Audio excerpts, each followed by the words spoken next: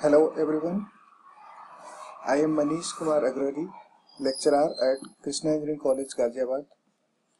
Today I am going to discuss a very important topic of structural analysis, that is static indeterminacy of structures, in which we will discuss internal indeterminacy, external indeterminacy and total indeterminacy of beams, simple trusses and frames.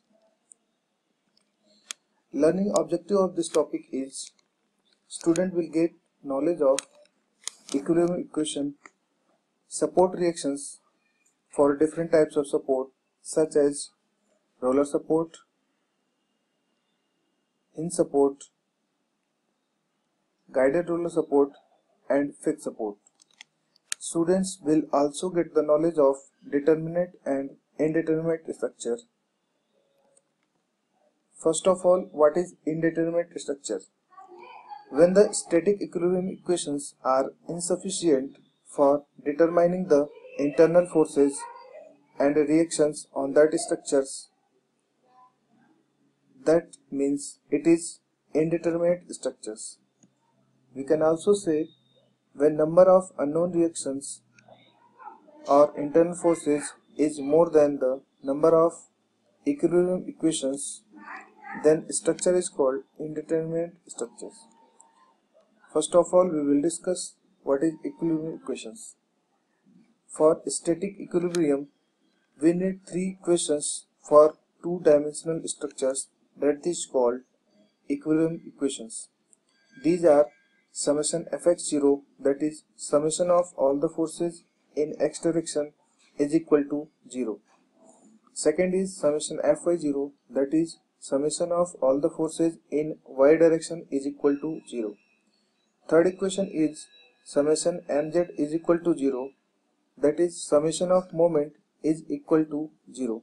By using these three equilibrium equations, we can solve the determinate structures. Static indeterminacy or degree of redundancy is represented by ds, which is the summation of external indeterminacy dse and internal indeterminacy dsi. External indeterminacy dse is the number of external reactions in excess of equilibrium equation. It is generally deals with external reactions. Internal indeterminacy is dsi. It is the number of internal forces in excess of equilibrium equations. This deals with internal forces such as axial force, bending moment, shear force, etc. First, we will discuss static indeterminacy for beams. We know that static indeterminacy is of two types, external indeterminacy and internal indeterminacy. External indeterminacy is given by dse is equal to r minus s. R is the number of unknown reactions and s is the number of equilibrium equations. Internal indeterminacy for the beams is 0 because if we know all the support reaction, we can easily find the axial forces, shear forces and bending moment, that is all the internal forces. Example of the beams.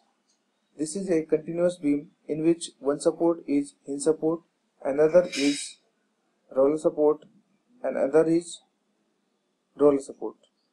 Hinge support has two reactions, roller support has one reaction and another roller has also one reaction. So total number of reactions is 4, 1, 2, 3 and 4. We know that total number of equilibrium equation available is 3 for the two-dimensional or planar structure. So dse is equal to r minus s, that is 4 minus 3 is equal to 1. And internal indeterminacy for the beams is 0. So total indeterminacy is equal to external plus internal, 0 plus 1 is equal to 1. So this structure is statically indeterminate by 1 degree. Static indeterminacy for trusses. External indeterminacy is same as calculated for beams. ds is equal to r minus s, where r is the number of unknown reactions and s is the number of equilibrium equations. Second is internal indeterminacy. Internal indeterminacy dsi for the truss is equal to m minus in bracket 2j minus 3, where m is the number of members in truss and j is the number of joints in truss. Let's take an example. A truss is given in the figure in which an inclined load is applied at a joint which is making an angle 30 degree with vertical. It has two support, one is hinge, another is roller. Hinge support has two reactions, R1Y and R1X, and roller support have one reaction, R3Y. So external indeterminacy for the truss is number of reactions minus number of equilibrium equation is equal to 0. So this is externally determinate structure. Number of members is 7 and number of joints is 5. So internal indeterminacy is m minus in bracket 2j minus 3 is equal to 0. Total indeterminacy is external indeterminacy plus internal indeterminacy is equal to 0. That means this structure is statically determinate or having 0 indeterminacy. Third is static indeterminacy for portal frames. External indeterminacy is same as calculated for beams. ds is equal to r minus s, where r is the number of unknown reactions and s is the number of equilibrium equations. Second is internal indeterminacy.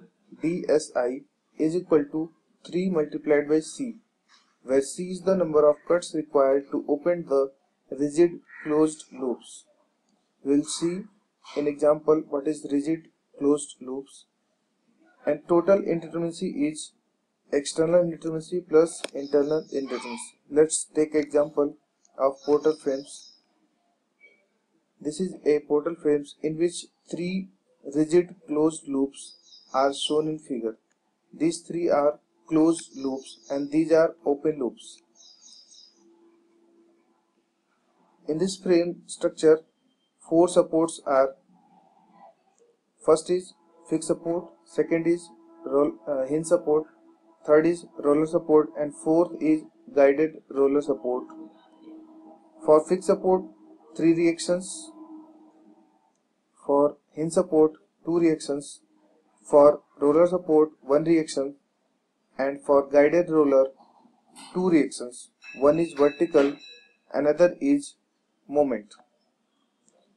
So DSE, static indeterminacy external for the portal frame, is equal to number of unknown reactions minus number of equilibrium equation is equal to 5. So this structure is externally indeterminate of degree 5.